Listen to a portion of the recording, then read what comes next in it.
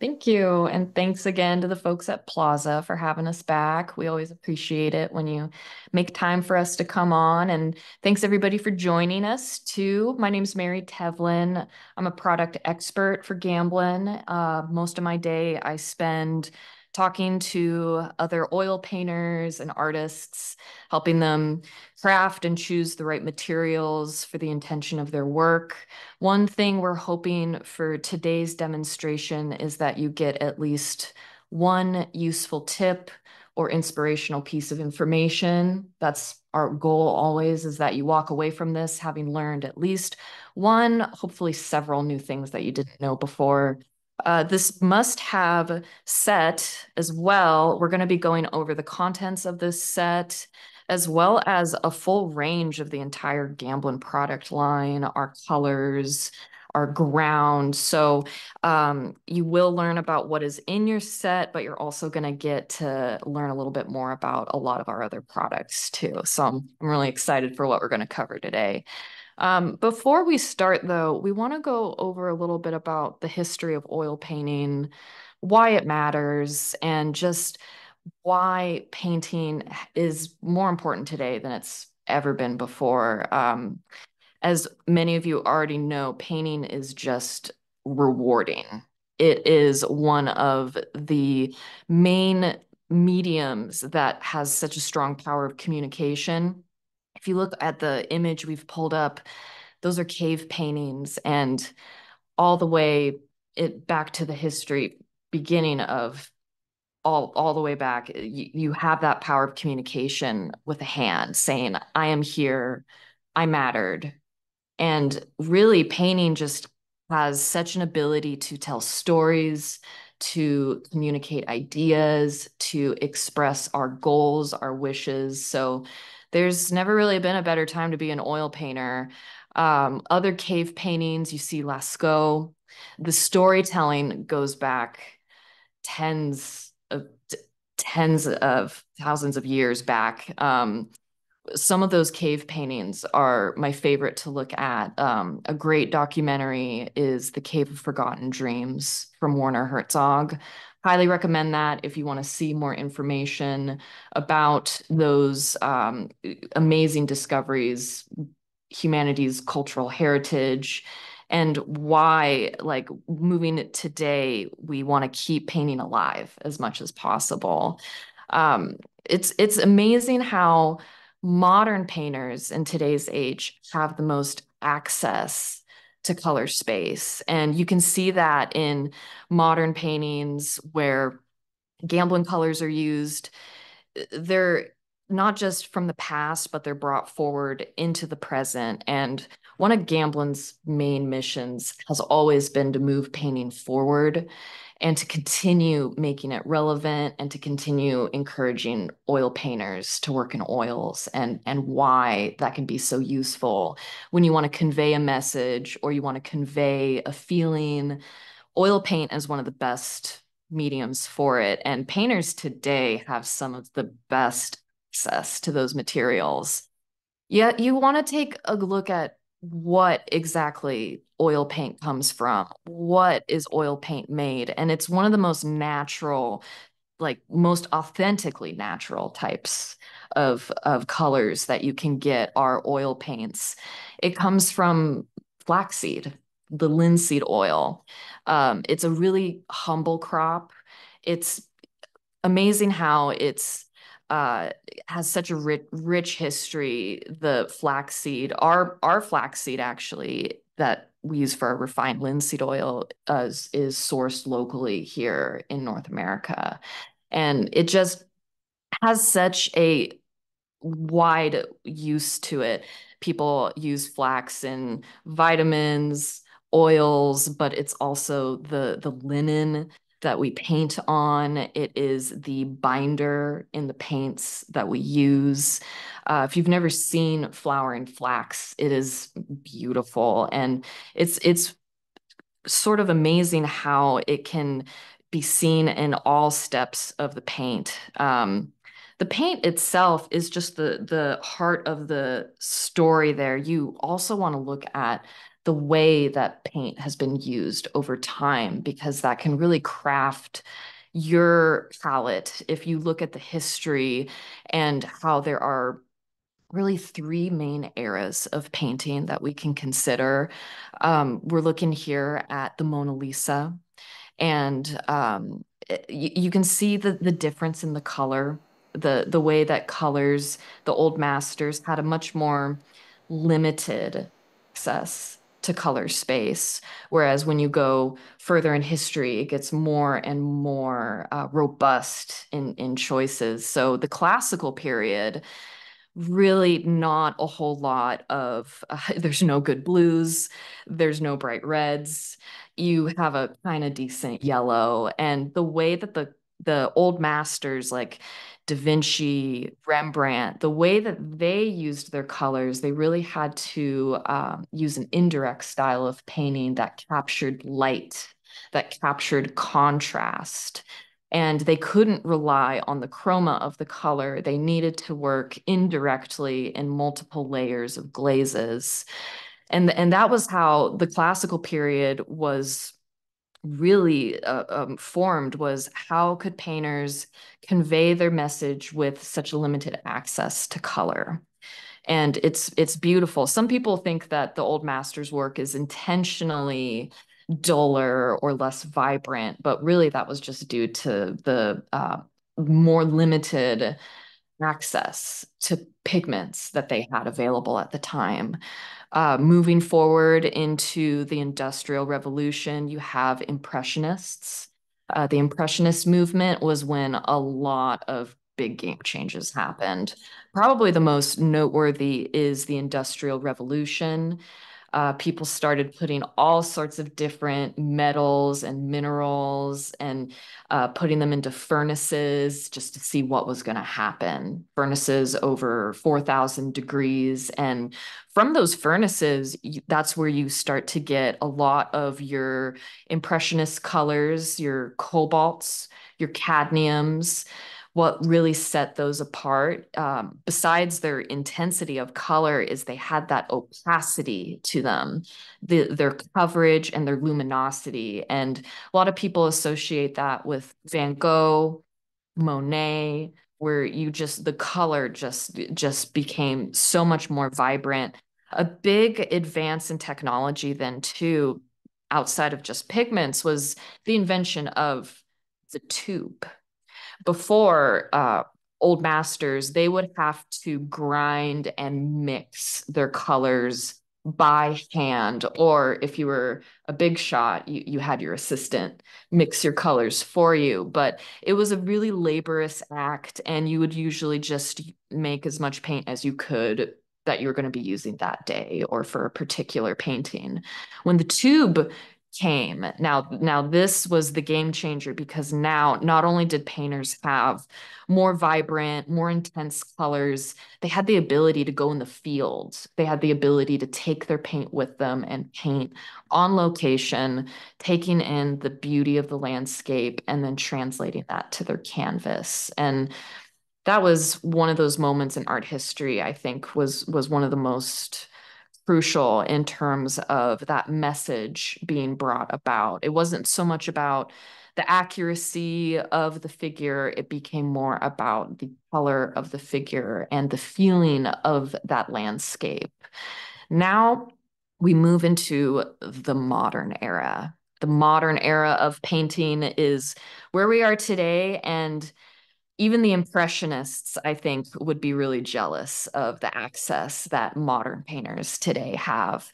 What's interesting about modern colors is how they are often carbon based as opposed to mineral, and their intensity is just completely different from the mineral colors of the Impressionists. And we'll show that here soon. But one of the things you always want to remember when you're deciding and choosing or crafting your own palette is, how do these paints react? Do they give me the ability to tell my story, to craft my message? And that's what we're going to lay out here, is what colors can do for you. Now, we're going to start with a example between two reds. And we're working with a cadmium red medium and naphthol red. Cadmium red is a mineral color. Meanwhile, naphthol red is a modern organic. Now, when you have these two paints, even now, they look identical. Like you would have a really hard time telling these apart. And I'm going to squeeze them out side by side here so you can see. On the left, we have our cadmium. And then here on the right, we have our naphthol red.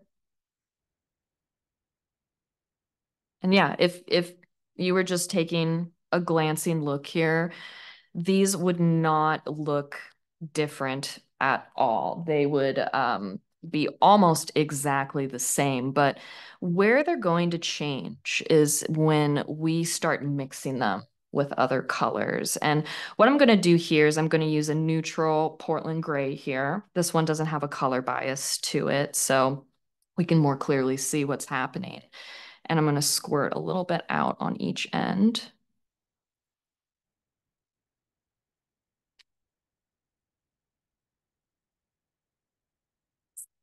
So when we add cadmium red to this paint, we end up with something that is very muted. It's got not a whole lot of intensity to the color, as you can see. But if you were by chance making a naturalistic landscape, maybe a sunset, you really wanted to capture that glow, but have it be very muted and very peaceful, you'd probably rather use a mineral cadmium red for your choice. However, naphthol, on the other hand, is going to have a lot more intensity to it. And you can already notice how it has a brightness to it that leans more pink. It is just going to have more intensity and be a significantly lighter, more intense mixture. And we can show this as well if we grab, we're going to grab next Radiant Turquoise and show this exact same demo here.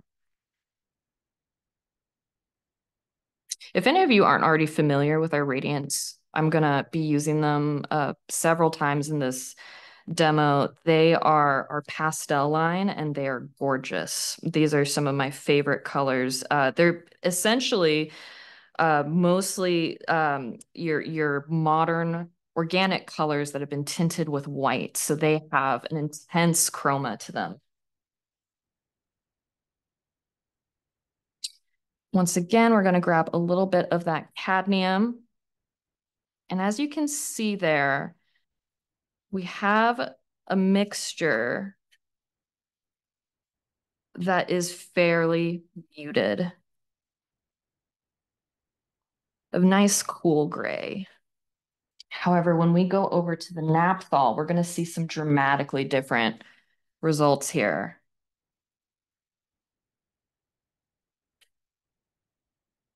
Where there, we're getting a beautiful violet periwinkle.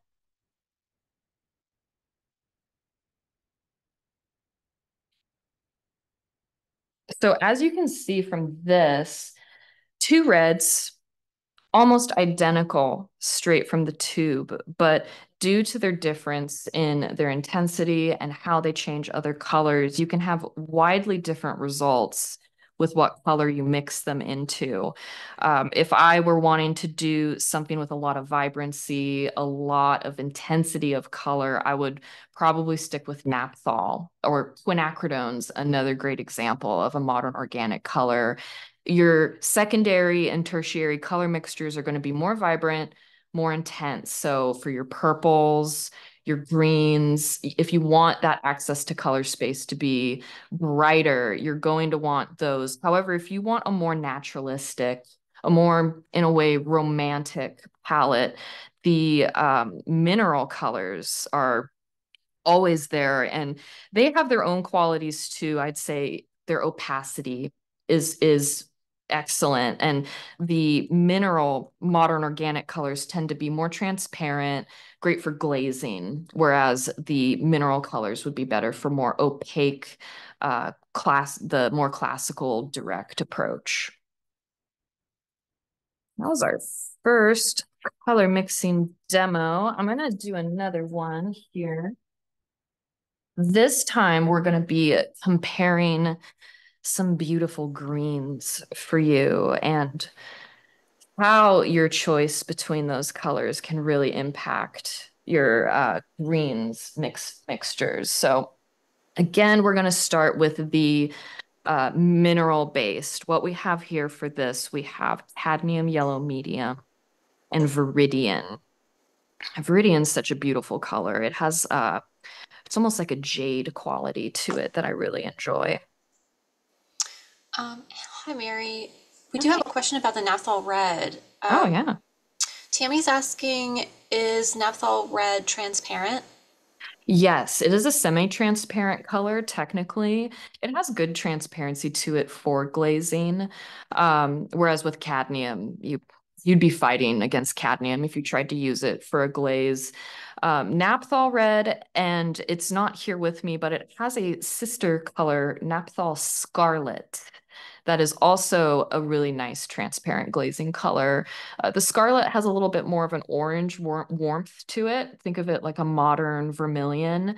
And then Naphthol red is more of a primary red. Both are good for glazing. And if you look on the tubes themselves, we have a transparency key on all of the Gamblin labels, which is really nice. You can quickly see that cadmium is opaque, naphthol is not. But another fun feature of our labels, and we just rolled these out about a year ago, they have QR links on them. Each individual tube has a unique QR code that will take you to the Gamblin website, and you can learn so much more information about your paint. So and any of you out there that are getting these tubes, don't miss out on the QR link because you can get some more fun info there, including the transparency and everything else you might need to know about that color right there in the aisle before you buy it or in your studio. You don't have to pull up your iPad to look at stuff and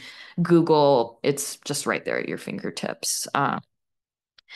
Back to the colors. So here we have cadmium, yellow, and viridian. Over here, I'm going to be showing Hansa yellow, which just is electric looking, and phthalo green. Fair warning to you out there, if you are not familiar with phthalo green, you need barely any of it. Always with phthalos in particular, be it blue or green or turquoise, remember that that phthalo will overpower your palette because it has such intensity to it. So here, our mineral mixture, we're getting a really nice green there. I'd say if I were doing a spring landscape, that'd be perfect. Early March, plein air painting for Easter or maybe a picnic. Yeah, that would work great. However, it doesn't pack a whole lot of punch. And next, we're going to see just how crazy of a difference it is when you switch to the modern organic. It's just like worlds apart from one another, these two colors, like an electric green. And sometimes you need that. Like if you're wanting something that is more of an artificial green, like the outside of a Sprite can, or instead of a normal landscape, you're going for AstroTurf, this would be the green for you. So you can really see the difference here in this demonstration, how they're just worlds apart when you go from your, the mineral base to modern organics. You just get an entirely different palette depending on which side of those you're choosing. At the Gamblin website, we do have a great amount of resources there. In particular, I would highly recommend our experience color page of the Gamblin website. We have a really good article on the differences of modern versus mineral colors, and you can see a couple more examples there. We also have some great resources there on choosing white, choosing black, everything you might need to help you make an informed decision and craft your palette. So when any of you have the chance, check out the experience color section of gamblincolors.com. I can't recommend it enough. Mary, uh, Jean has a question. Which pigments survive longer, mineral or carbon? Oh, in terms of, that's a great question, Jean. In terms of surviving, I'm gonna guess you mean their ability to withstand fading. Is that correct? Yeah, so that's something all artists, would, hate to see happen is to see their beautiful paintings fade with time. And that is a really valid concern since the sun has incredibly destructive power on everything. And one of the things that Gamblin does when we're sourcing pigments and we're crafting paint is we only choose pigments that have really high light fast ratings. Light fastness is a term that it's a measure or a marker of if a pigment is susceptible to fading with time. And one of the amazing things is that all of the pigments are light fast. To directly answer that question, all the way back from the classical, the old masters palettes, your burnt umber, yellow ochre, India red, asphaltum, to the modern, the impressionist colors, the cadmiums, cobalts, viridians, and then into the modern day, your quinacridones, phthalos, naphthols, all of these colors are highly light fast. Every single one of them, with the exception of alizarin crimson. Alizarin crimson is one of the only colors that we carry that does have the potential to fade with time. You can see that information again on the physical tubes or at our website, but to address that question, one is not superior to the other in terms of its permanence and its light fastness quality. They are equal. So even if you prefer mineral colors of the Impressionists or the Old Masters, or if you prefer the modern organic colors, you can rest assured and not lose sleep at night that they're all permanent and they're not going to fade. I hope that answered that question. Thank you. Yeah, Jean, you can always expand and we can follow up if you still have questions on that. Thank you. Great. I'm going to be moving on next to the contents of our set and a few other Gamblin products. But before I move on, I want to make sure if anyone else didn't have any color-related questions that we can answer. Because color is a fun subject. I don't want to move on right away unless someone out there has one. No, we're good. Okay, great.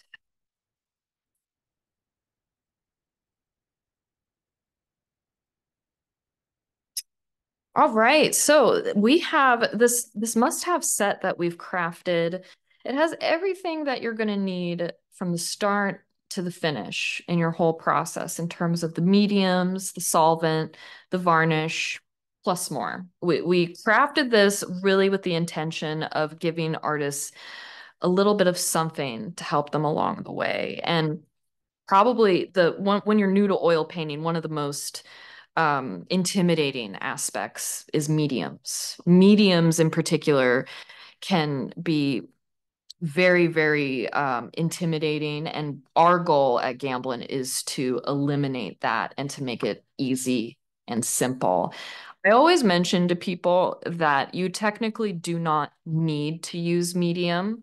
There is a misconception sometimes that you have to be using medium but that isn't always necessarily the case. Many artists prefer working with their paint straight from the tube with no modification. And if you are in that camp, that's just great. We actually formulate the paint to have a consistency that is buttery and smooth so that you can still manipulate it well under a palette knife or with your brush. However, mediums are there to take things further and to help you change your paint, modify the paint if you so choose to. One of the best mediums we offer is our Galkid Light. We're going to go over the fluids first.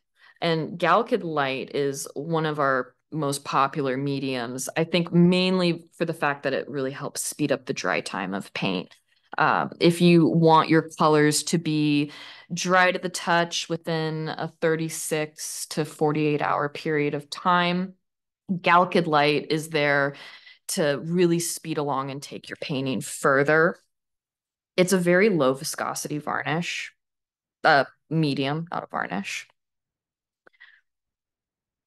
And what I'm going to choose to show off this color, actually, I'm going to choose phthalo green, which has a lot of transparency to it.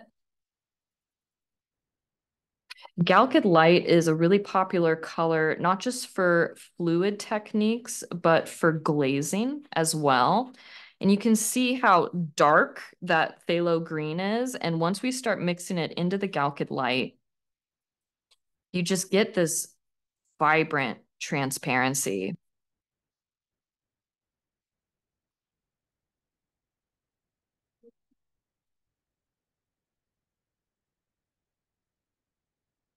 Galkid Light isn't the only thing in your set. The other one we've included is traditional linseed oil.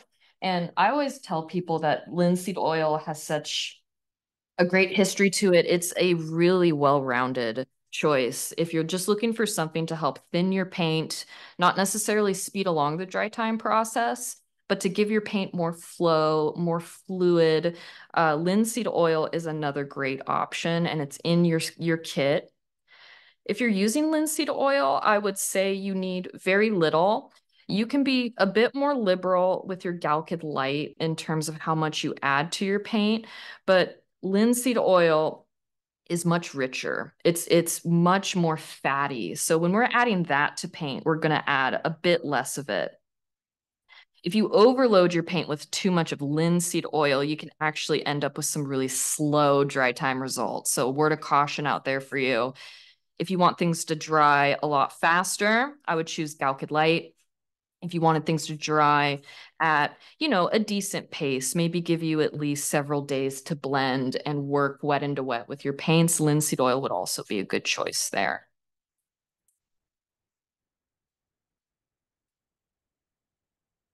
Linseed oil is a little bit thicker, as you can probably tell on the camera there too. It has a more viscous quality because it's more oily. Meanwhile, Galkid Light has a bit more flow to it, and the way that they drip down is different. One other fluid I'm going to show you guys that is not included in your set, but is worth checking out is our solvent-free fluid. Solvent-free fluid lives somewhere in between linseed oil and Galkid Light, and its dry time. It won't slow things down significantly, but it won't speed things up nearly as quickly as the Galkid will.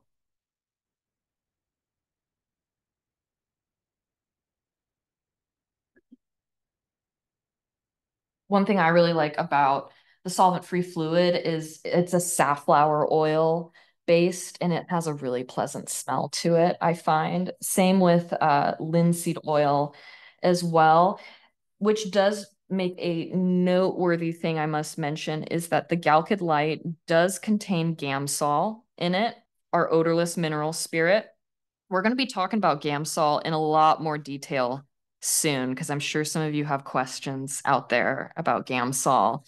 And One thing you got to remember whenever you're incorporating Gamsol or a painting medium that has Gamsol in it is you do need to have some ventilation in your studio. And that doesn't need to be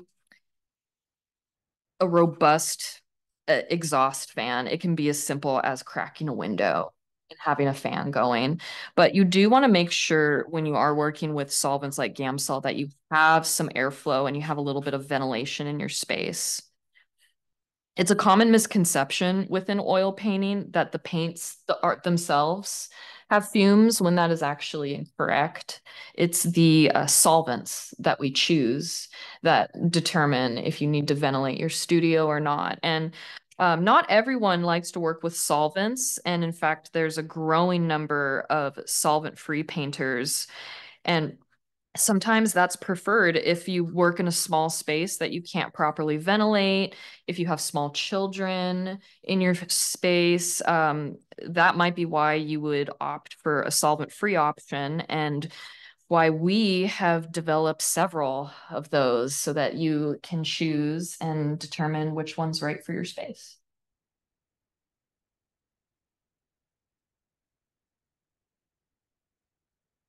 So we've covered fluids and the linseed oil and the Galkid light that are in your kit.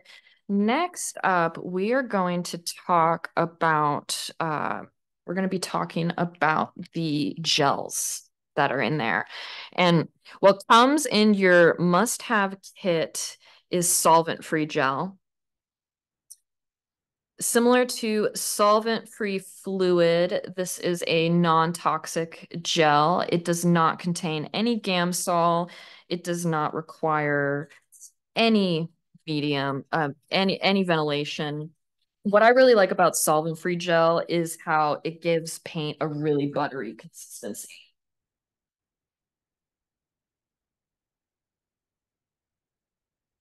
And what you're going to notice here too is how the solvent-free gel itself is very similar to the consistency of paint itself. If you ever get a stiffer color, like burnt umber is one of those, and you want to give the paint more flow, but you don't want it to become soupy and fluid, like with those fluids I just showed you.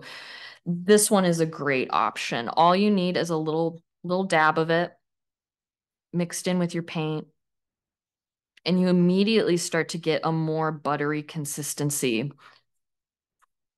It does help with dry time, and I like to emphasize how solvent-free gel provides a really bright, glossy finish to your paint.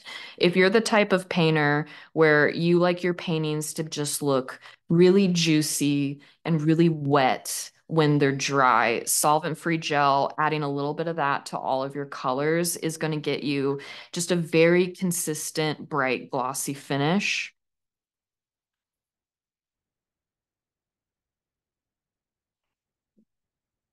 And the solvent-free gel is what's in your kit. But I would like to show you the other two options that are not in your kit. Those are Galkid gel and Galkid light gel, formerly known as Neo McGilp. For anyone out there that was already familiar with Neo McGilp, just this last year, we changed the name to Galkid light gel to get it in line with our other Galkid mediums and to have it seem more in the family of Gamblin products. Galkid gel, if you want a gel that is thicker and dries faster, this is the gel for you. And I'm going to put it here below the solvent-free gel. It has a texture to it that is just really crisp for if you like to have sharp marks from your brushes, maintain the texture and the body of the paint, or if you just like painting thickly, but you don't want to wait months for your painting to dry, Galka gel is going to save the day. And usually if you're adding some of it to your paint, even if you're painting relatively thickly, your paintings are going to be dry within a week or less. Whereas if you were just using paint straight from the tube, it would stay wet for potentially months, actually.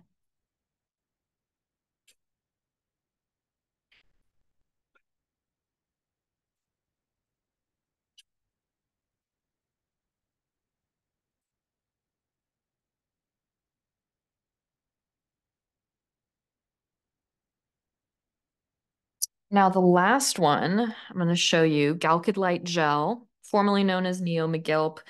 This one lives in an interesting middle space where it's not as thick as the Galkid or the solvent-free option. It has a little bit of a softer consistency to it, more of a silky consistency is the other word I would use to describe it.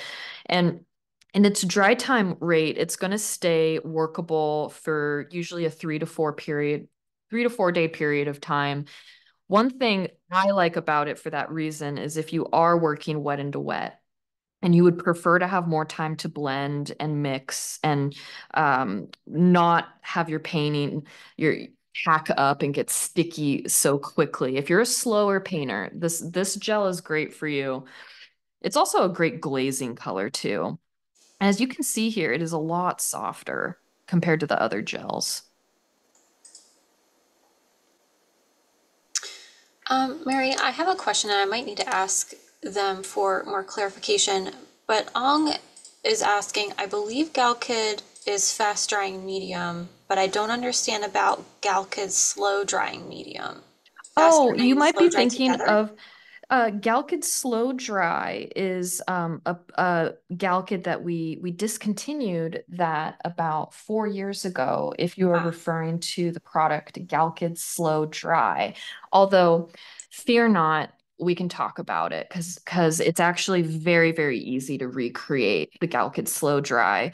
What Galkid Slow Dry was essentially Galkid Light with a little bit of linseed oil added to it.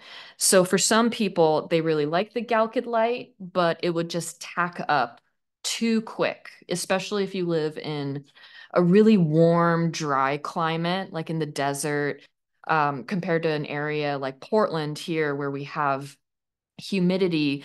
Galkid light can dry too fast for some painters. And if you want to modify it, all you would need to do is add in a small amount of either linseed or safflower oil. And even as little as 10, 15% or less added into the Galkid light, you get more of an open time with your paint where it doesn't tack up so quick. You can still expect your paint layers to be dry to the touch within, several days, but it won't get while you're working and while you're in the flow of your painting, it won't start tacking up really quickly. And I think that is what, if I'm not mistaken, they're referring to was the Galkid Slow Dry is essentially Galkid Light that was modified with a slower drying oil, which does bear mention how all of these mediums we're showing are compatible with one another. You can actually mix and match and customize your mediums to exactly how you need them to be. In the case of Galkid Light, you can add linseed oil to slow its dry time. You can add Gamsol to lower the viscosity and to make it a thinner fluid. You can also use cold wax, which we're going to get to in a little bit. We're going to talk about cold wax, but all of these products are compatible. They can all be intermixed. So even if you're using one at one stage in your painting, you can switch to another at a different stage. So no matter what, they're all compatible with each other. That was a very good question on the Galkid Slow Dry. yeah, thank you. Yeah. So yeah, to conclude on the gels, there we have our three. We have solvent-free gel here at the top. We have Galkid gel in the middle, and then we have Galkid light gel down here at the bottom. And they're all excellent choices if you like body, you like texture in your paint. If being solvent-free is an important thing for you, I would stick with solvent-free gel as it doesn't require ventilation. Both Galkid and Galkid Light Gel need some ventilation. The Galkid Gel is the fastest option if that is your priority, whereas Galkid Light Gel is a little bit longer, more silky, more blending. So they're all excellent choices, and the choice between them might usually depend on personal preference or what you like for your painting process. There is a really interesting story behind the Galkid Light Gel in particular, formerly called Neo McGilp. And before that, that type of medium was called Marge. And many artists used marge for years. It's a natural resin painting medium. And we pulled up a slide here to show you guys the differences in color between these two. If you look at the older marge, it is so dark. It has such yellowing potential that it could impart to your artwork. And when Robert Gamblin founded the company Gamblin in 1980, one of his first missions was to, you know, find materials that were true to the historic working properties of oil painting, but ones that were safer and more permanent. So that meant finding oils, resins, and solvents that were archival. And one of my favorite examples is that photo of the Galkid Light gel, formerly called Neo McGilp, and how in the modern day it is just so clear. And it is one of those types of things you have to think about when you're selecting your materials, especially if you use a lot of white in your work. You don't want that to yellow with age. You can see the influence. Turner is one of the best examples. If you go to any museum to see a Turner painting, they all have a very amber, very yellowed glow to them. And some people think that was intentional when in fact it was due to the material use and over time, those resins, as they age, yellowing and discoloring the artwork. So with the Gamblin line, one of the best things you can rest assured about is how they have significantly less yellowing potential. And you're not going to have that situation where your paintings become like tinged with a yellow amber cast to them with age. We do have a question from Carolyn, still about the gal kids. She's asking, what is in these gels that makes them work besides the gal kid? Oh, so they're ingredients. That's a very good question. So all of these mediums have very simple ingredients. We use alkyd resin. That's where the name Galkyd comes from. It's an alkyd resin medium. It's made from soybean oil. It's just like linseed, flaxseed, safflower. It's another type of fat oil. Alkyd is derived from soybean. And why it's so popular and why it's been widely adopted as a contemporary oil painting material is mostly because it forms a very strong paint film that's resistant to cracking. It also has really good compatibility with other types of oils. How we make them, in the case of, like, let's use solvent-free gel as an example. This is a mixture of alkyd resin with safflower oil. Meanwhile, in the case of Galkyd, both the gel and the fluid, it's a mixture of alkyd resin with Gamsol. The way the gels are made into their gel structure is with a fumed silica to give them their body and richness, and so they're not a fluid like the other products are. So really simple ingredients. And that is what also helps make them compatible with one another and allows you to modify them and mix and match them. I hope that was helpful for Caroline.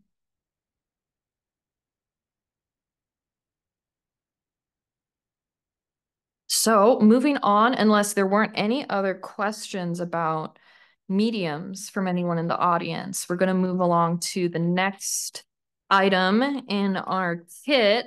But I wanted, in case anyone did have wanted an opportunity to ask another question, I wanted to give them that. These colors are just so bright. Um, we do have a general question about the mediums from Jean. They're asking, please explain about humidity and the mediums. Humidity. Well, humidity will affect your dry time rate. If you are in a humid climate, especially if that is paired with colder temperatures, that slows down oxidation of your paint. Oxidation really is encouraged by heat, airflow, and dry conditions. Some painters actually, when they have a palette that they like, if you put it in your freezer or your refrigerator, it will stop the paint from drying out completely. So folks who are in drier climates like the deserts or anywhere where you're at a higher elevation and you have really dry, really warm conditions with little humidity, those are conditions where your oil paints, your oil-based mediums will oxidize at a much faster rate. Meanwhile, if you live in a colder climate with wetter conditions, more humidity, your paintings are going to take longer to dry by comparison to that painter in an arid climate. Great. Awesome. Awesome. We do have another one if you don't mind. No, not at all. Not at all. Michael is asking, could you talk about working fat over lean with these materials? That could be its own hour-long demonstration, but I will be happy to condense it really quickly. When you think about fat over lean, what you want is a painting that remains flexible with time, a multi-layered painting. For those of you out there that paint alla prima or usually with one layer, you do not need to worry about fat over lean. Fat over lean is only important if you're the type of painter doing a more classical approach where you do many layers at once, over time, layering to build up a surface. When we say lean, we're talking about a material like Gamsol, which is in your kit, Gamsol. When we're talking about fat, we're talking about something like linseed oil. So in your earlier stages of your painting, you ideally will be using, if you're working indirect in a classical style with many layers, your earlier stages of your painting will have more solvent or Gamsol as your lean fluid, the lower the oil content in the earlier stages. And then as you build up on your painting, you would increase that fat content using more of your linseed or Galkid Light as another example of a fat medium. Now, why is this important? The main reason why it's important is that when you're building up a surface from lean to fat, you're building up your flexibility of your paint film as you progress in the painting progress. And you want to make sure that as you're going upward in your layers, that they're becoming more flexible. And that is what fat mediums do. They increase the flexibility of your paint. If you are putting inflexible layers on top of more flexible layers, or as they call it, lean over fat, this is when you get situations where your painting is more likely to crack in the future, is because if an inflexible layer is on top of a more flexible one, it doesn't want to move, and any movement of the canvas can cause cracking potential. Um, that's the short version of it. And if someone wanted to learn more about fat over lean, the Gamblin Colors website does have some more great information about it. What I would emphasize is how solvents like Gamsol are your leaner materials, more appropriate for the earlier stages of your painting. Meanwhile, linseed oil or Galkid are your fat, flexible materials that are appropriate for when you get to the middle and upper layers of your artwork. We do have another. Okay. Gina's asking, do you have to mix gels each and every time, or is there a tube with oil paints that has the gel mixed in? We do not have the gel pre-mixed into paint, and you can use as much of it or as little of it as you'd like with your colors. You are not required to be using the same amount throughout. A lot of that stuff is actually personal preference, where some artists will pre-mix the same amount of gel into all of their paints for consistency. Other painters might use a little bit of gel with one color, maybe not so much with another, and that's fine. There isn't a right or a wrong way to go about that. Some artists, like I mentioned earlier, don't use any gel, don't use any medium, and they just use paint from the tube. Maybe they'll grab a little bit of gel or fluid when they have a stiffer color that they need to be more malleable to work with. Great. Um, Moselle is asking, what about the containers to preserve it with temperature, humid or dry? Not sure. If Moselle, they are referring to their palette of colors. I think it might be with the Gal Kid. Moselle, can you Oh, expand on your question?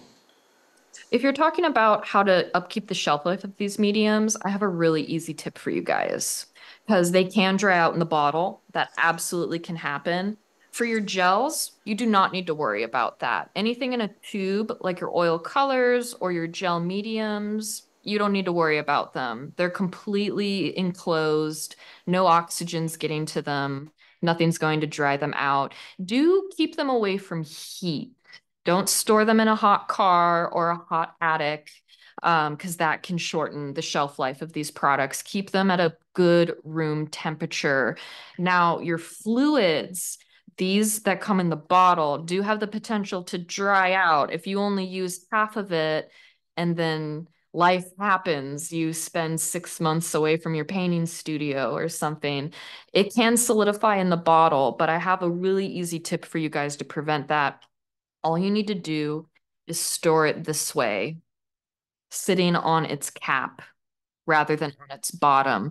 When you do that, you create a vapor lock that is going to prevent solvent and air from escaping in and out of the cap itself, which can happen even when you have this secured. So, one of the easiest ways to get every drop out of these Galkid products is to store them sitting on their cap rather than up. And we have a note about that on the label here for you guys. For your mediums like linseed oil, meanwhile, you do not need to store this upside down, since it does not contain solvent. It will last a long time before it even starts to dry out. So these have a great shelf life, but do always keep, as you would with any of your paints, any of your oil painting products, just keep them away from high heat, as that is what can really shorten their longevity. That was a good question, actually. Very cool trick. Yes. We're next going to talk about cold wax, which is one of the other members of your must-have essentials set. What's interesting about cold wax is it's different from any of the other mediums that we have. And talking about the fat over lean aspect, wax is very lean. It is completely free of oil. What it is beeswax. We take beeswax and we soak it in Gamsol, and then we turn it with blenders into this really soft, malleable paste. I always describe it as a very tactile medium, one that is versatile in that regard. If you enjoy texture, if you like marks, this one is fantastic for that. And I'm actually going to use Viridian to show off how thick you can get paint. As a word of precaution on the use of cold wax, you want to be painting on panels. Stretched fabric, canvas, or linen, wax is more likely to crack due to its inflexibility. So it is really best utilized on boards, wooden panels, MDF, or aluminum panels are another great choice.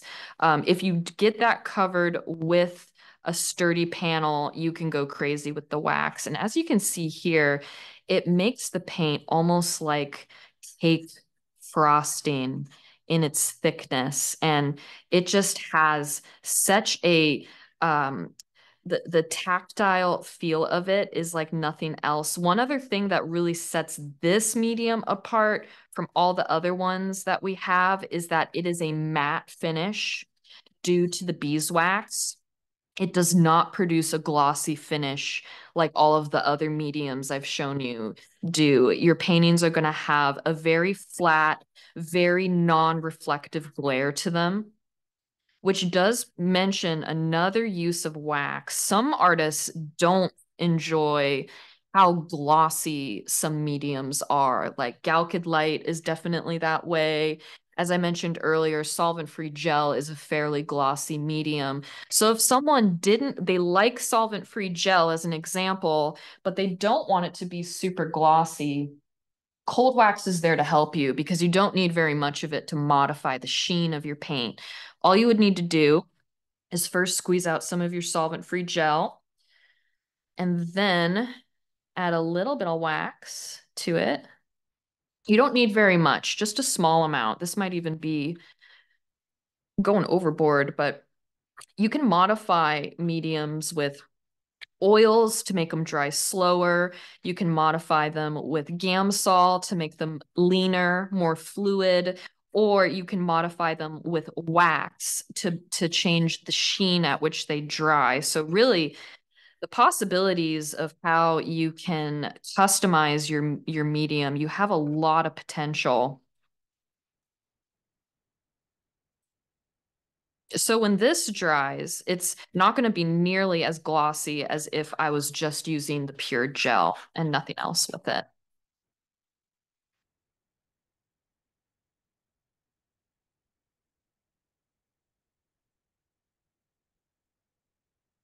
Hey, Mary, I have a couple questions here. Sure. One of the questions is if you've been using Galkid and Liquin together, can you then go back and use more Galkid or linseed on top? Mhm. Yes, you Okay, could. Liquin is another alkyd resin. Liquin, the product from Winsor and Newton, is another alkyd resin medium. So it's perfectly compatible with any of our products. If you're ever worried about an incompatibility, the Gamblin line is also compatible with most other brands. That includes paint or different mediums. Liquin is very similar to Galkid, actually. They're both alkyds that significantly speed up the dry time of paint. I would say that Liquin has a stronger solvent component to it, and you'll notice that how it has more of a noticeable smell. So one of the nice things about Gamsol, which we use in all of our products as the solvent component for any of our mediums that contain a solvent, we use Gamsol, which is completely odorless, has a majority of the harmful aromatics removed, and just really has been a game changer for painters that used to have to work with significantly stronger solvents such as turpentine. Gamsol has really, really been a game changer in that regard. Um, to round back to that particular question, yes, if you'd been using Liquin, Galkid, or a combination of Liquin and Galkid, and then later switch to Galkid and linseed oil, that would be perfectly fine. In fact, that's a great layering method to follow the fat over lean. Because when you use linseed oil, it has a greater fat to it. So you'd be working very well in terms of a flexible painting with that combination of layers. great, thank you. And then also, Michael is asking, can you use cold wax medium on canvas or linen wrapped panels? Yes, if the canvas or linen is adhered or stapled or somehow stuck onto a board, that will work perfectly with cold wax. What you don't want to use cold wax with is stretched fabric on stretcher bars. That's where you have more of a cracking potential, and you would want to be using boards or a board that has linen or canvas adhered to the front. That was a good clarification, Michael. Thank you for asking that question. Y'all actually have a bunch of great questions, and it's nice for me to get a talk as well as we're going along in the product demo. Okay, so I want to make sure before we move on to the next segment of the presentation, I wanted to make sure there weren't any other questions on mediums that people have the opportunity to ask those. Yeah, there actually was another one. Jeanette is asking if you want a glossy finish, can you varnish a cold wax painting? Oh, good question. And it's funny because varnish is going to be the next segment in our demonstration. So your timing is perfect there. For cold wax paintings, if you use less than 1/3 in mixture with your paint, you can utilize a varnish like Gambar Gloss, which we're going to be demonstrating here soon. However, if you use a lot of wax, upwards of 1/3 or more in mixture with your paint, you really shouldn't be using other varnishes like Gamvar with those. You would instead want to use cold wax itself as your varnish, rubbed on very thinly to the painting surface. And in that situation, you're going to need to just know that your painting will be more matte looking, more flat, not as easy to get a glossy or a high gloss finish with cold wax. And it makes sense. It's a beeswax. It has a very flat finish. So it's always lending itself towards flatter, more matte paintings. So if you're someone who really likes gloss, and it's super important that your paintings be glossy, I would recommend you only use a little bit of wax. That way, your paintings won't look super matte when they dry, and you still have the ability to varnish them with Gamvar afterwards. Great. We've got a few more coming in. So, Okay. Doris is asking, how do you apply cold wax to a completed watercolor painting? Oh, this is a very popular use recently is the use of cold wax on watercolors. I will issue a disclaimer here. It is an unconventional use for cold wax, but many watercolor artists use it in lieu of framing under glass. What you would get is a very soft rag, something like an old t-shirt, something that doesn't have a lot of texture, something that isn't linty. You would take the cold wax, and what I'm going to emphasize about the use of cold wax as a finish is how you need very, very little on, and I'm going to, just for demonstration purposes, this is not a watercolor painting, but we can pretend in our minds that it is. So if I were varnishing this with cold wax, what I would first do is get just a small amount on a cloth. And when I say small, I really want to emphasize that how you just pat a really tiny amount of wax on your cloth. So there isn't very much on there. Don't be scooping a dollop of it out. That's going to be really difficult to spread. You're just getting a tiny amount on your rag, and then you're going to gently buff it onto the surface of your painting like so in a gentle circular motion.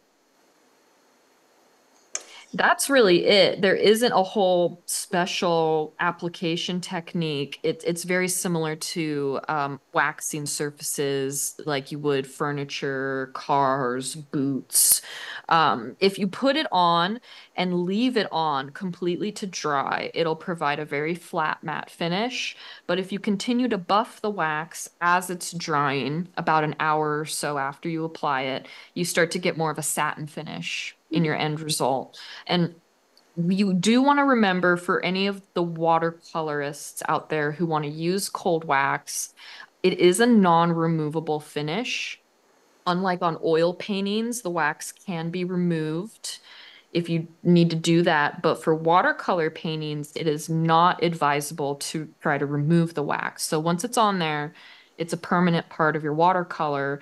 For this reason, I highly recommend everybody test it on a sample first, please, before you put it on your most prized watercolor that's going into a juried show.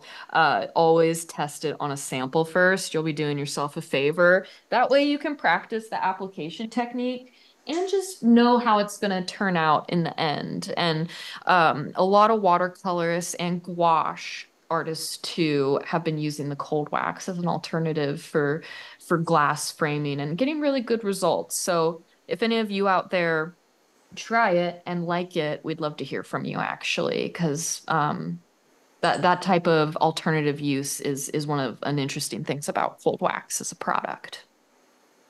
Great. Um, Nan is asking if you are trying to replicate classical, say, Renaissance paintings, you would then recommend panels and cold wax and then fat layer? That would be a very good way to work. You technically do not need to use wax in your early stages unless you liked to. I think that might be nice to build up a little bit of texture, almost like a stucco or fresco appearance. But then you always want to be, as you're layering up and adding glazing layers, you want to switch then to your fat products and only have products like Gamsol or cold wax in the early stages when you do your underpainting or imprimatura style wipeout technique and then layer on top. So yes, that would be a good way to work is using leaner mediums like Gamsol and cold wax in the beginning. And then as you build up with glaze layers and color, switch to your fats like linseed oil or Galkid. Great. We have All another right. one. Okay. Ong is asking, he says it may be his last question, but no worries. You are fine. You are fine. Questions are great. Just wondering, can we use Gamblin paint after using what I think he said is liquid white or magic white? Oh, Bob Ross. I think, yes. Yeah, wet on wet after the liquid Hmm. white can use the Gamblin. You could, yes. So, liquid white is a Bob Ross product, and what it essentially is titanium white with linseed oil added to it, is what it is. Or some people could use safflower oil in place for an even longer wet into wet period. And yes, you could, if you've been using liquid white for your underpainting, you could then switch to any of the Gamblin fat mediums afterwards. They would be compatible with that. Awesome. David is just asking if you'll be talking about restarting paintings about 3 or 4 months later using mediums. We can cover that in a little bit. We are going to talk about repurposing paintings in a little bit, and we can touch on that, David. I'll make sure to remember that when we get to one of the last parts of our demonstration. Okay, and then there's one last one for now from Susan. Can you dispose of solvent products down the drain? Is it safe for pipes?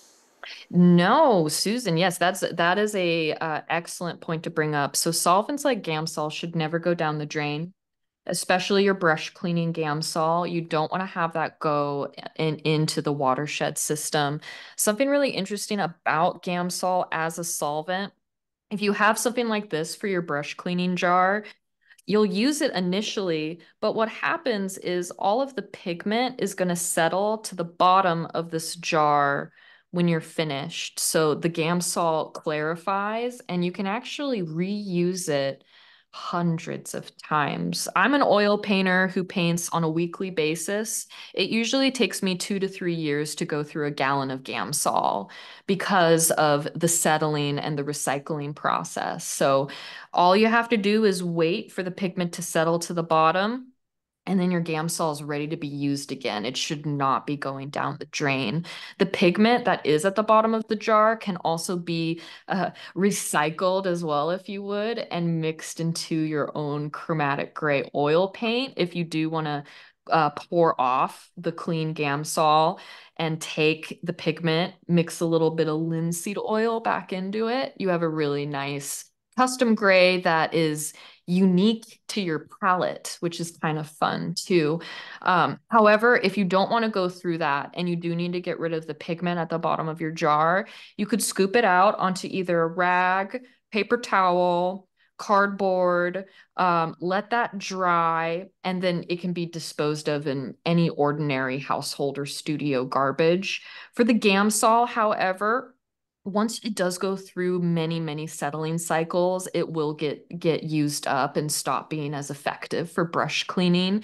If you need to get rid of used Gamsol, you need to take it to your local hazardous waste facility, a recycling center, or drop-off location for solvents. I think they have that a day where you do that once a month here. Yeah. Yeah, the Gamblin factory, we definitely have that because we use Gamsol to clean all of our equipment. Okay, thank you. Great. All right. So, guys, those are great questions. And to anyone out there, if we don't get to your question or if you think of one later, that happens a lot. You're very welcome to get in touch with us at gamblincolors.com. We try to be really easy to get a hold of over email. You can set up a phone call. You can even set up a one-on-one Zoom call with me if you have a particular project, something really specialized, or if you just want to ask more questions. If you go over to gamblincolors.com, either today, tomorrow, next week, next month, next year, you can get in touch with us anytime you have a question. Even if it was something completely unrelated to what we talked about today, we're always happy to help with those questions. So the next segment of our painting demonstration is going to be varnishing, which I know can be an intimidating topic for painters, but we like to at one of our philosophies about varnishing and Gamvar in particular is that it's actually the easiest way to make your painting look better. Gamvar has a really great history to it too. It comes from the National Gallery of Art and Robert Gamblin looking for contemporary non-yellowing varnishes in the 80s and 90s. And he was able to identify a stable resin that was used in conservation labs that could be formulated with mild solvents, ones that don't require the use of turpentine, ones that don't require you to wait 6 months to apply to your painting. That's one of the best things about Gamvar too, is you can usually apply it within, on average, 2 to 3 weeks after your painting is completed. This painting here has some brush mark texture, but no heavy impasto.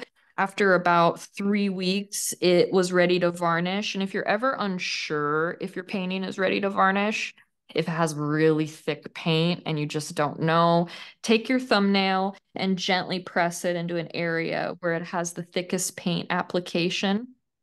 If it's firming up or really hard, you're good to go. If it squishes, like it's just formed skin and what's below is still malleable and really squishable, you may want to wait a few more weeks. But the good news is you do not have to wait 6 months like you do with Damar resin varnishes, mainly because Gamvar isn't made with strong turpentine and is not made with heavy Damar.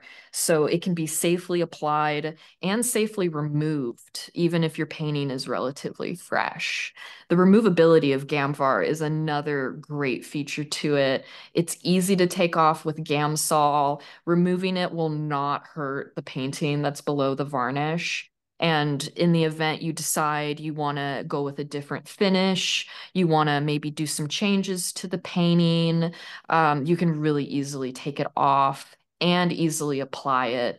It's one of the best parts is how easy it is to work with. It's also made with Gamsol, so it's odorless.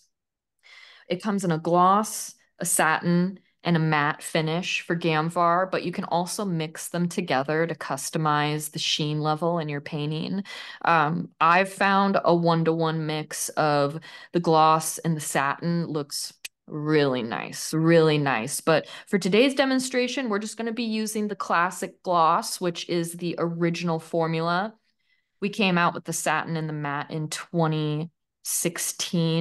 Before that, artists would have to put cold wax into their Gamvar if they wanted to make it less shiny. And then we went ahead and just pre-mixed the wax in there for you. Now, you guys might have noticed, unless you weren't paying attention, but I put barely any Gamvar into this little cup here. Like I barely put the smallest amount. And that would be something I would stress more than anything else about Gamvar gloss or any of the other Gamvar varnishes is that a little goes a long way. A little 4-ounce bottle this size has a coverage of 80 square feet. So less is more. And please do not pour it directly on the bottle from the bottle onto your artwork. That is probably the easiest way to get too much varnish on your painting. And if you get too much of the Gamvar on your painting, it can remain sticky or streaky, and we don't want that. So just pour a very small amount into your cup or into your dish where you can accommodate your brush. The brush itself is also an important factor. Here we're working with the Gamvar varnish brush. It's made in collaboration with our friends at Trekell, who have excellent brushes, varnishing, painting, all styles. They helped us develop this brush for the perfect application with all 3 finishes. It has a synthetic bristle. And what's really noteworthy about this is how it's a very thin, very flat brush. This is not a thick brush. You do not want to be using foam brushes. You do not want to be using mop brushes. If you can't get the Gamvar brush, what I would stress is that it's a very thin, very flat brush without a lot of thickness to it. And applying it really is a breeze. So what I'm going to do here is just barely get the tip of my brush wet. I'm only dipping in maybe the first centimeter or so into the varnish. You're not dunking your brush into a big container of Gamvar. You're just getting the little bit of the tip wet. And then you might even swipe it on the rim of your jar just in case if you feel like maybe there's too much in there. Never hurts to remove the excess. Next, when we apply it to the painting, you can unload it onto your surface first. Try to get it all off of the brush, but we're not going to be doing it in a super uniform manner for the whole application. After we unload the brush, we're next going to scrub it and feather it out very vigorously.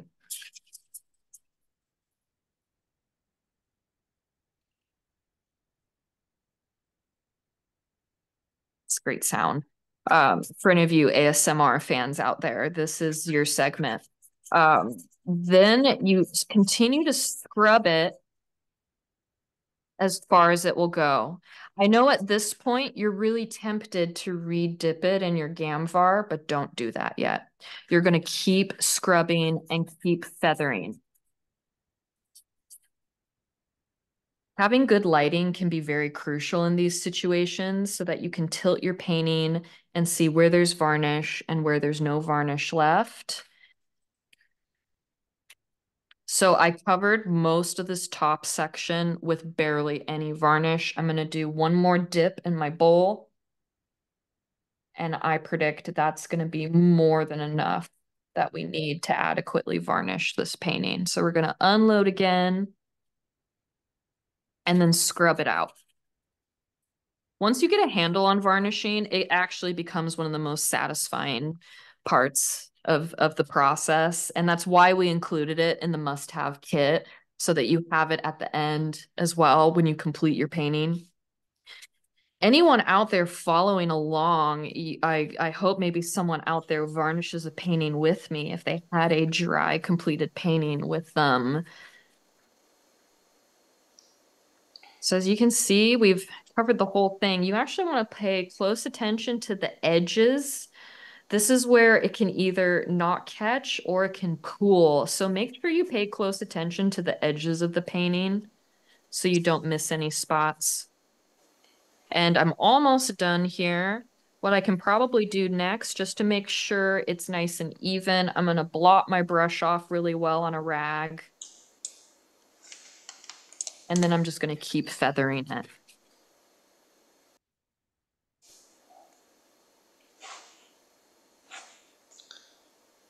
Now, some of you might be wondering, how do I clean my brush out now that I'm done varnishing? What am I going to do with my nice, beautiful varnishing brush? How do I take good care of it? Well, you can clean it with Gamsol. You can also clean it with soap and water. I find if you are not overloading the brush, if you're not dunking it, you can actually use soap and water to get a lot of the resin out. Gamsol will also work really effectively at cleaning your brush. You can also do a method where after you're done varnishing and you blot your brush off, you can just lay it flat to dry and not clean it at all in between uses. And let's say a few weeks, maybe a few months down the road, you're going to get ready to varnish your next painting, your next masterpiece, and you go to get your Gamvar brush and you say, oh, well, it's hardened. The bristles are stiff now. Did I ruin my brush? You did not. All you would need to do is take your brush and let it sit in a container of Gamsol for 5 minutes, sometimes less. Just a quick dip or a quick soaking in Gamsol. All of the dry resin that is in your brush is going to immediately come out of it and it's going to be like it's brand new right again. So that's what I often do. I will just let the brush dry in between uses, and then I'll reactivate it later with Gamsol when I'm ready to varnish again. And if you have a dedicated varnish brush, that just makes the most sense to do. Great. We do have a few questions if you Oh, yeah. I figured don't mind. varnishing always brings questions. So, yes, Yes. let's go. So Ong is asking, can we use Gamvar as a retouch varnish? Other company, Winsor and Newton, has retouch varnish. Can I use Gamvar varnish more than one time, maybe 2 times? Well, let's talk about retouching varnishes in general. So Gamfar is not a retouching varnish. I'm really glad that question was asked because it is important. Some artists utilize retouching varnishes in between layers of paint. And it is very important that you do not do that with Gamvar. Gamvar should always be the top layer of your painting and not used as a retouching varnish in between layers of paint.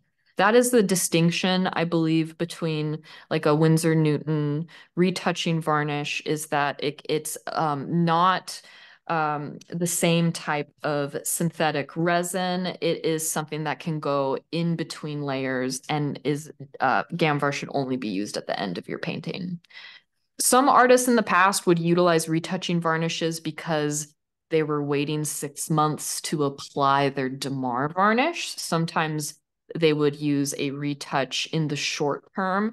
But honestly, with Gamvar and how soon you can apply it and that you don't need to wait so long, you wouldn't need a retouching varnish in that scenario.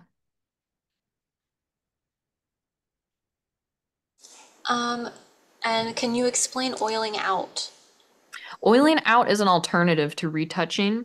Oiling out, this actually ties in very well to the question David asked earlier on how to rework a painting.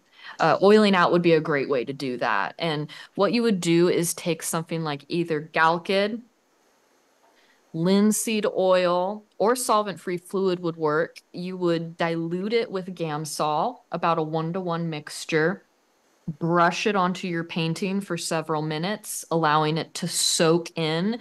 What this does is it rejuvenates the dry old paint layers. It brings up sunken color. It really helps when a painting looks uneven and flat. And the oiling out process after you brush on, let it soak in, and then wipe off the excess.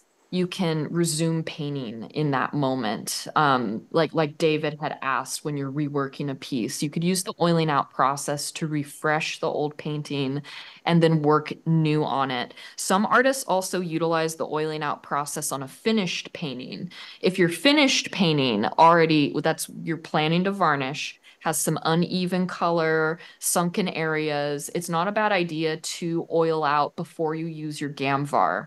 What this does is it helps ensure that the Gamvar is going to dry evenly too, because it reduces the absorbency of your painting. Now, Sometimes artists will go straight to the Gamvar on a really thirsty painting and they don't oil out ahead of time. What can happen is your Gamvar may sink in and dry with uneven areas of gloss and matte. And if you do encounter that, you don't need to worry. Simple procedure would be to take the Gamvar off with Gamsol, oil it out maybe once or twice, wait about a day. Usually it takes maybe a day at the longest for that to dry, and then you revarnish your painting. Nine times out of 10, the varnish then dries really evenly and consistency when you do that step ahead of time. Okay. Um, All right. Jeanette is asking, can you varnish oil pastels? You should not use Gamvar on an oil pastel because the Gamsol will smear it. Unfortunately, oil pastels really are best suited probably for a spray type of varnish, which we don't offer that type of varnish at Gamblin. Okay. Um, Tammy is asking, I've heard of using Murphy's oil soap is good to use. I tried it and it works on one of my oil brushes. What about Yeah. this varnish you just did? Oh, yeah, Murphy's oil soap, that would work too. That would work for all of your oil painting brushes, or if you were looking to give your varnish brush a really good clean, that would work as well too. Okay. Jean is asking, is a varnish or wax like a lacquer? Lacquer is a different type of word. I believe the main difference is that lacquer is often non-removable and permanent lacquers. What sets a picture varnish like Gamvar or something like cold wax apart is that it can be taken off of your painting in the future. And that's actually pretty important from a conservation standpoint. You want your painting to have a removable layer in the event as the top surface in the event your painting needs to be cleaned in the future. The cleaning process is much less likely to damage your painting when you have a removable varnish because any dust or dirt has adhered directly to the varnish rather than your painting itself. So I think the distinction there, lacquer is often a permanent finishing treatment, whereas these varnishes are not permanent. They're removable, but there's a purpose for that removability. Great. Um, David is asking, what if you want the dull and shiny parts of your painting to stay that way after varnishing? Oh, great. I love this question. In that situation, don't varnish your painting.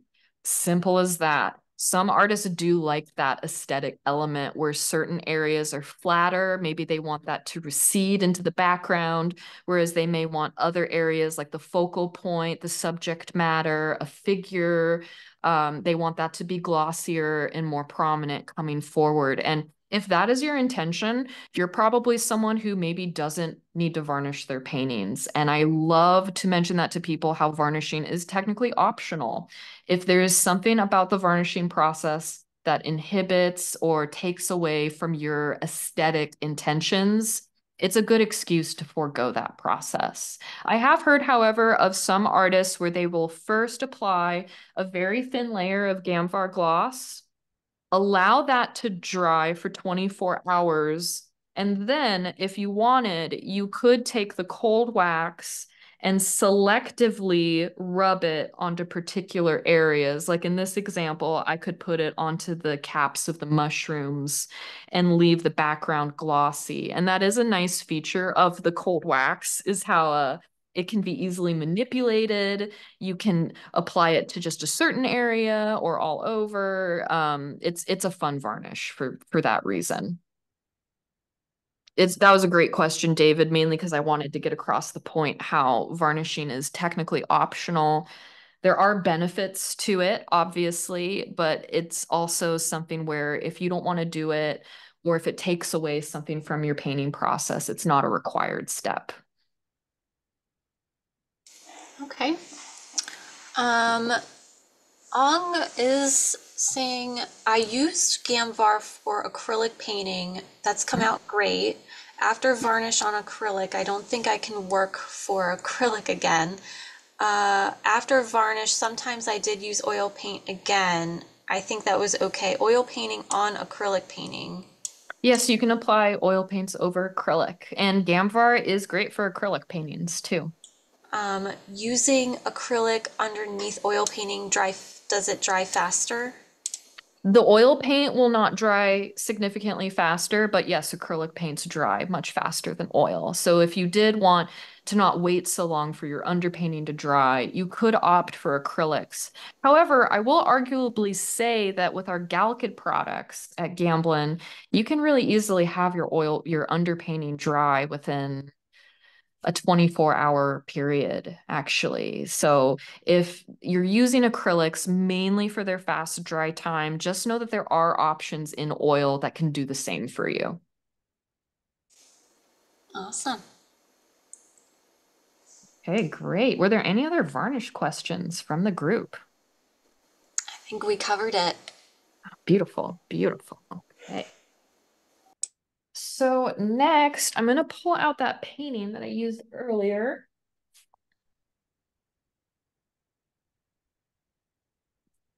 And this time, we're going to show how you can reuse surfaces. This is a pretty nice canvas, and the painting just didn't turn out. Every painting isn't your best masterpiece, and you gotta learn to know when one isn't working out for you. And one of my favorite things about our oil ground product is how you can reuse surfaces that way. Any of you out there that aren't already familiar with oil ground, it's essentially an oil painter's gesso. Think of it as a primer. Think of it as the foundation of your painting. Many people ask what makes oil ground different than my acrylic gesso. I like my acrylic gesso. Well, one big factor is absorbency. Acrylic gessos are very thirsty, and they can really contribute to sinking in desaturated paint, especially if you're the type of painter who works in many thin layers with dark color. An acrylic gesso can really work against you because your paint just becomes dull and flat on drying. One of my favorite things about oil ground is how it is non-absorbent. Colors stay saturated, they stay really vibrant with this by comparison. You can apply oil ground over acrylic gesso, by the way, if you get commercially made canvases or panels that are already primed with acrylic gesso. You can use this over the top of the gesso. And what I'm about to show here is how you can actually use it to cover up a painting.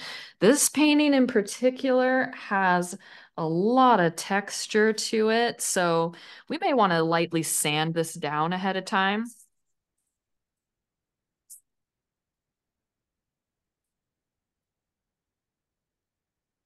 Just to roughen it up.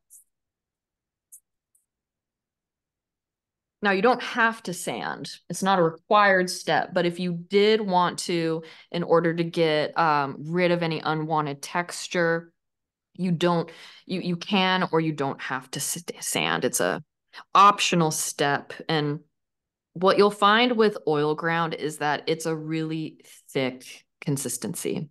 It is a lot more pigmented and a lot denser than your standard acrylic gesso, which is much more brushable. And one thing you'll notice first is how this stuff is actually too thick to brush on. We're not going to be brushing it onto our surface for this demonstration. I'm going to get a little bit out here. Side note, you can also tint the ground with any of your acrylic, not any of acrylic, any of your oil paints. You can tint them with the oil ground. So if you wanted to do a little bit of like a burnt umber, an ivory black, you could get a nice like mid-tone gray, or you could use it white as well, straight out of the can. We recently came out just this year with our ground and gesso blade. This is a fun tool just to help with making the priming process easier. You can also use this with an acrylic gesso. If you did prefer acrylic, you could use it with oil ground. I actually like using these two in my painting process to apply glazes of color. So if any of you haven't already checked out this ground gesso blade product. It's pretty neat. And for this, it's going to help me scrape this ground on.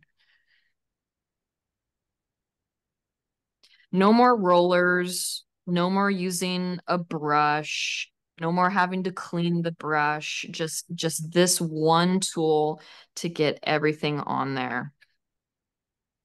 One of the biggest difference you may also find with oil ground, comparing it to acrylic gesso, it does not dry as quickly since it is oil based. It's going to take at least 2 days, 1 to 2 days on average for if you are in between coats or before you start painting. You want to do 2 coats for the best results. In this situation too, you can see how a little bit of my previous painting is still showing through.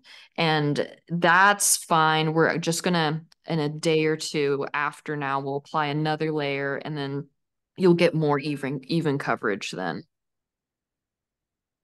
If any of you out there have never painted on an oil ground and you're more used to acrylic gesso, it can, be a little daunting to make a big switch like that, but you will notice how your paints, your oil colors glide differently. They just have more flow off of an oil-based primer. And with acrylic paint, one thing I really dislike is how the brush drags across an acrylic surface, and you just get a much smoother application of paint on oil-based grounds. And it allows you to reuse surfaces, like in this scenario here. After this dries and after I get another layer on, this is going to be a perfectly usable painting again. Sometimes you might need to get into all those little nooks and crannies there. And it's really nice how you don't have to feather things out. This blade has a slight taper on the end, so when you apply really light pressure, you can smooth out the grooves and the marks. And my favorite is how easy it is to clean. You just wipe it off and you're good.